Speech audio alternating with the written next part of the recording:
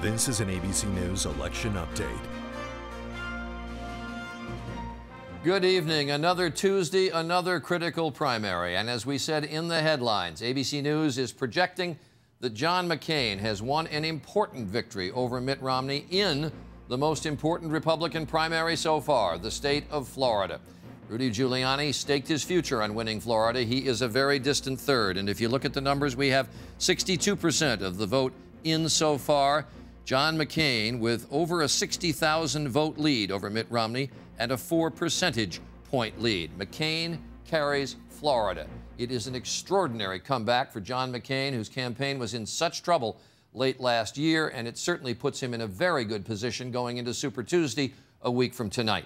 But we're going to check with our correspondents who cover the Republicans, and we're going to start with Ron Claiborne, who covers the John McCain campaign for us, and they've got to be pleased with this one.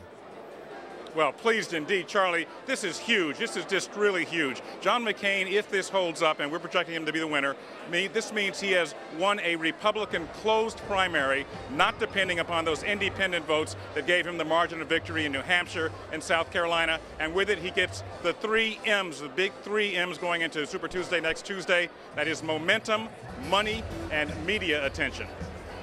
And he also gets, Ron, a D, delegates, because 57 delegates at stake in the state of Florida. It's a winner-take-all state. He gets them all. Ron Claiborne, thanks. John Berman covers Mitt Romney for us, and this is a state, John, he spent a lot of money.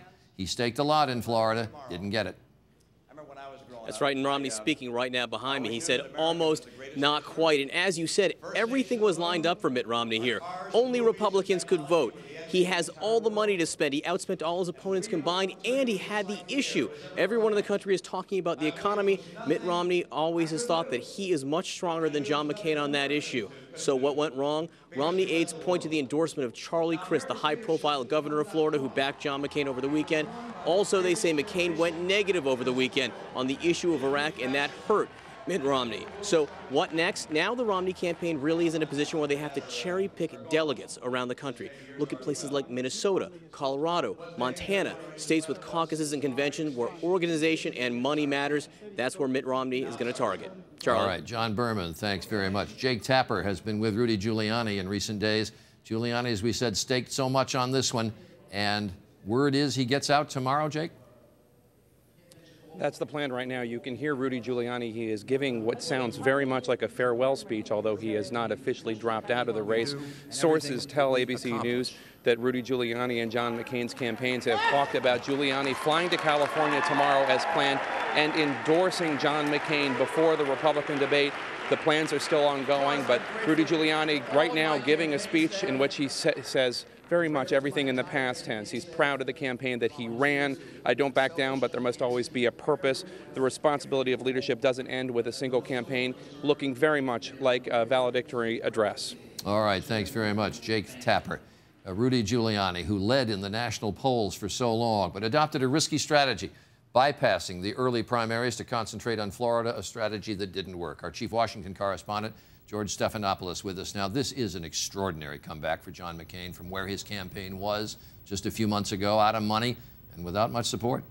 It had collapsed. He had to fire almost all of his staff. He was broke, as you said. He had to take federal matching funds. He had been left for dead on the political playing fields, but he came back, going back to his roots, getting that win in New Hampshire with a strategy based on town meetings. As the situation in Iraq got better, his campaign picked up speed, and he was also to take out Rudy Giuliani in those early states, especially in New Hampshire. And now he is, Charlie, clearly the front runner. This nomination is his to lose, and he's likely to get that big boost that Jake Tapper just talked about when Rudy Giuliani endorses him. That will give him a huge boost in the states of New York, New Jersey, Connecticut, all winner-take-all states. So while Mitt Romney is cherry-picking for those delegates out west, it's very likely that John McCain is going to have a head of steam towards tens of delegates, dozens of delegates next Tuesday. And just literally in 10 seconds, it allows him to concentrate on California, I would suspect. Absolutely. He's going to run a national campaign, a national primary, and the momentum will help him in all of those big states. Coming up on Super Tuesday, when the Republicans, like the Democrats, will have primaries or caucuses in more than 20 states. But we do need to mention the Democrats because they also had a Florida primary today. Hillary Clinton we project a big win over Barack Obama. You can take a look at the vote totals in the state of Florida. She had an 18% point win with 63% of the precincts reporting. But because no delegates were at stake for the Democrats, the vote in Florida really has no consequence. And the Democrats are already focused on next Tuesday as well, Super Tuesday, when 22 states, in their case, will hold primaries or caucuses. So how does a candidate campaign in 22 states in 1 week? Not easily and not cheaply. Here's Kate Snow.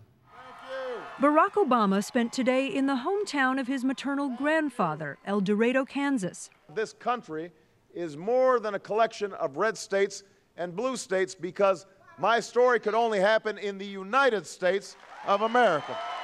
The campaign for the Democratic nomination has gone from one-on-one with voters to a full-scale national push. Kansas is one of 22 states that will vote 1 week from today, states rich with Democratic delegates. In all, 1,700 delegates are up for grabs, a critical test for the campaign strategists. You have to look at your schedule every day. You have to make decisions about where you're going to use your most precious resource, the candidate, his or her time, where you're going to spend your dollars and resources in terms of television advertising. It is time now for Barack Obama.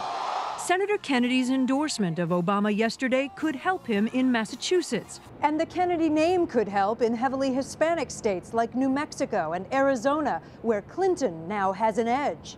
A new ad featuring Caroline Kennedy will run in major cities and on national cable starting tomorrow. Barack Obama gives us that same chance. But it's worth remembering Hillary Clinton has a lot of strength on that map. A subdued Bill Clinton was in New Jersey today. Tomorrow, the senator visits Arkansas, and the latest polls show her way ahead in California. The campaigns will make a calculation that they can or cannot win California. And that's going to be the big enchilada. A new Spanish ad for Clinton is running in California, Arizona, New York, and Connecticut. And Clinton will target New Yorkers with another ad, taking no chances, even in her home state. Kate Snow, ABC News, Washington. For continuing election coverage, stay with ABC News.